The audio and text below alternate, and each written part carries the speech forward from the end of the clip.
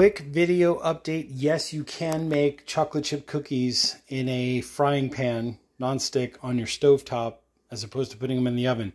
Here are the secrets. Have a good non-stick frying pan. I put a link down in the description, with a good fitting lid, something that fits on tight. What I do is I turn the biggest burner I have on to somewhere between medium and low. So we're talking like, here, I'll do this in real time. So it's like a really, really low flame. So there's medium, there's low. I'm kind of somewhere just right in the middle. So that's how low the flame is. So basically what I do is I put the pan on, right? Put my cookie dough in there. Usually I can fit about 8 in a 10-inch pan, and they're tablespoon-sized balls of cookie dough. So put your cookie dough in there. If it's a non-stick pan, you may still want to use like just a very light coating of butter. So just grab butter, like the whole stick, like in this case, and basically just rub the bottom of the pan with it. Just a very, very thin, light coating, just so you have something between the cookie dough and the actual pan itself.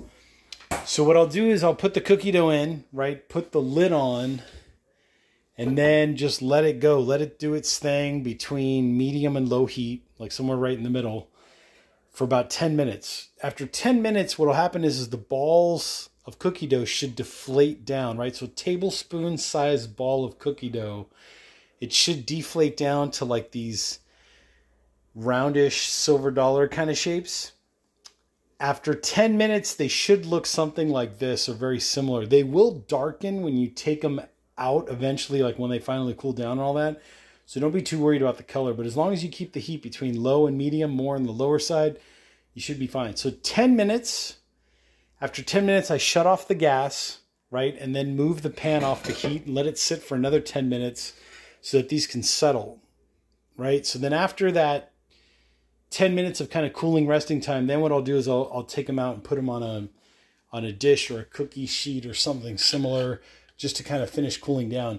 You can use something like a good silicone spatula. I will put a link to this down below in the description, as well as a link to this OXO Good Grips non-stick pan. So that way you have at least the pan, the lid, and the spatula to pull everything out. But yeah, basically at this point, if you want softer cookies, chocolate chip cookies or peanut butter cookies or whatever you made, you can go ahead and eat them. They're pretty pliable and soft. I like mine to be a little firmer. I like them to set up a little more. So what I'll do is I'll take these and I'll put them in the fridge for about maybe another 10 minutes, just so they reach the right consistency and texture and all that good stuff. Anyways, that's pretty much it. Link down below in the description to some pretty cool products, to the pan, to the spatula, and some other stuff. Hit that like button, hit the comment section if you have any comments or questions, and I will catch you all on the next exciting video.